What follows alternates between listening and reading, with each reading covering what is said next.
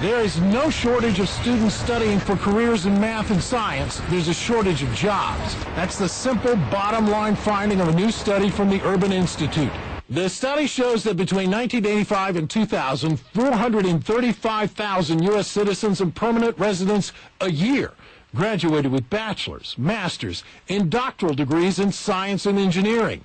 That's 3 times the number of jobs in science and engineering added per year, 150,000 during that time. Separately, Michael Teitelbaum at the Alfred P. Sloan Foundation told Congress last week that neither he nor a separate study by the Rand Corporation can find any evidence of worker shortages.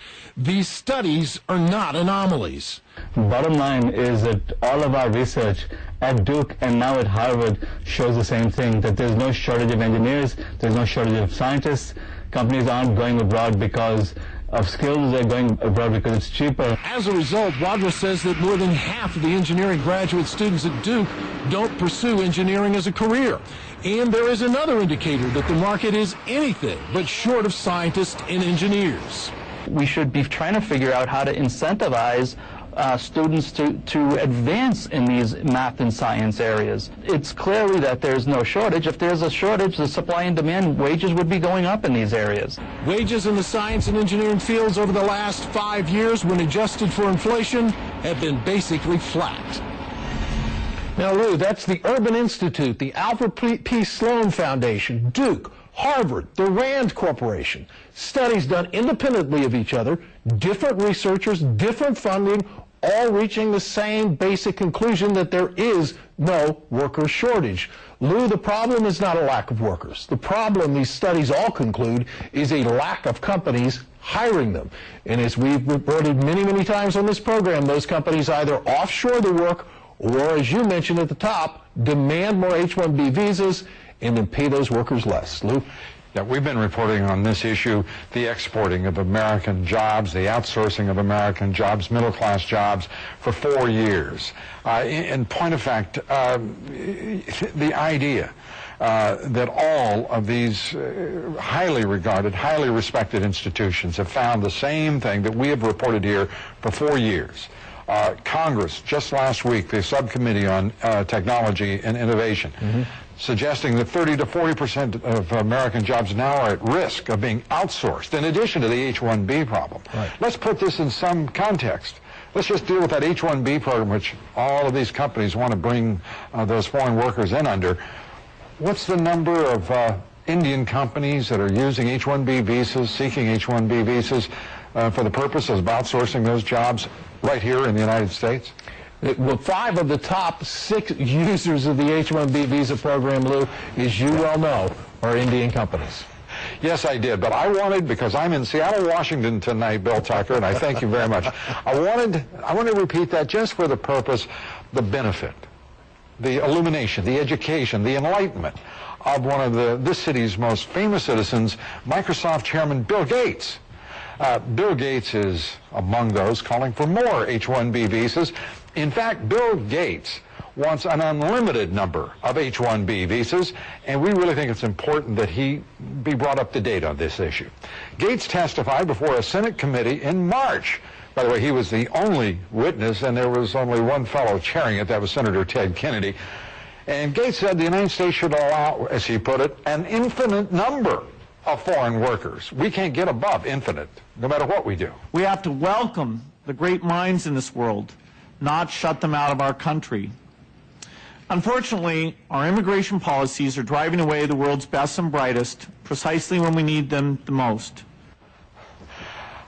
Bill Gates, you just heard the Rand Corporation, the Urban Institute, Harvard University. Come on and look at the facts.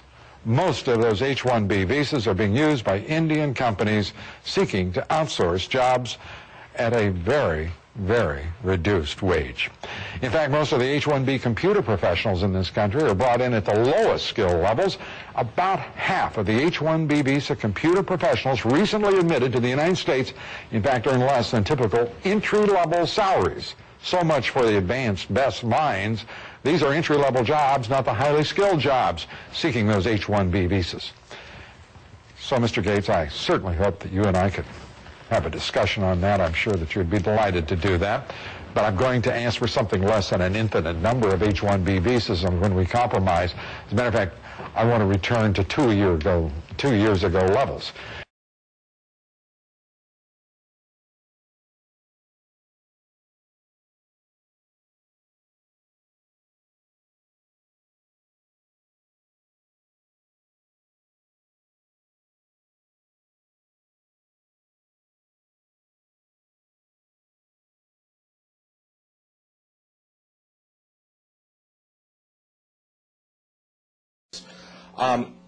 And what I'm going to point out are that there are serious design flaws in these H-1B and L-1 visas.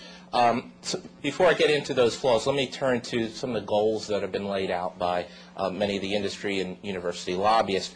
The first claim that they make is that if they don't have access to these H-1B workers, they're going to be forced to outsource jobs. So they're going to hire those foreign workers wherever they may be, and if we don't bring them here, they're going to hire them in their home countries. And then the second claim they make is that the H-1B program is basically a gateway to immigration. And so they make that very strong connection between this guest worker program and immigration and permanent immigration, and make the argument that, in fact, the H-1B, that immigration, increasing high-skill immigration, is contingent upon increasing the H-1B program. But I would argue that, in fact, the evidence supports neither claim. In fact, the first claim is that the H-1B program is, if we don't increase it, we're going to outsource more jobs. That's not supported by the evidence. When you look at the top H-1B users, they're actually offshore outsourcing firms.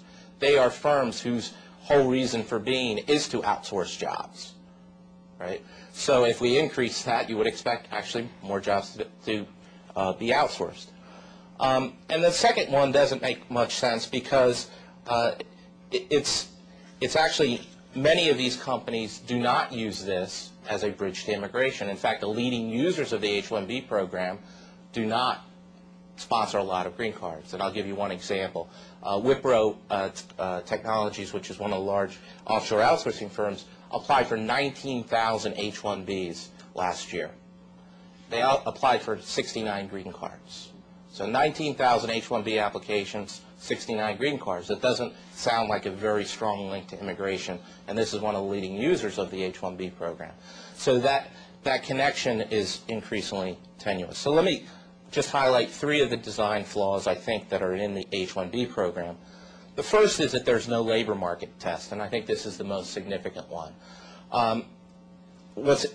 Basically, I think the Department of Labor put it very succinctly. They said, quote, H-1B workers can be hired even when a qualified U.S. worker wants the job, and a U.S. worker can be displaced from the job in favor of a foreign worker.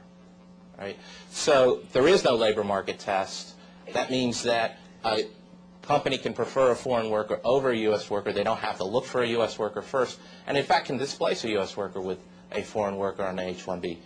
What's really remarkable about this fact is that how many journalists as well as politicians actually get this wrong. They actually promulgate a fallacy, and this is the Los Angeles Times in an article about 2 or 3 weeks ago, San Diego Union Tribune, and even the Wall Street Journal in a front page story about this program at the height of the immigration debate got it wrong. They all assume that there is a labor market test. In fact, there isn't one. And in fact, many of these politicians that are involved in the discussion have promulgated this fallacy, including Senators McCain and Kennedy in an article in the San Francisco Chronicle last year. They claimed that the H-1B program did have a labor market test when it didn't.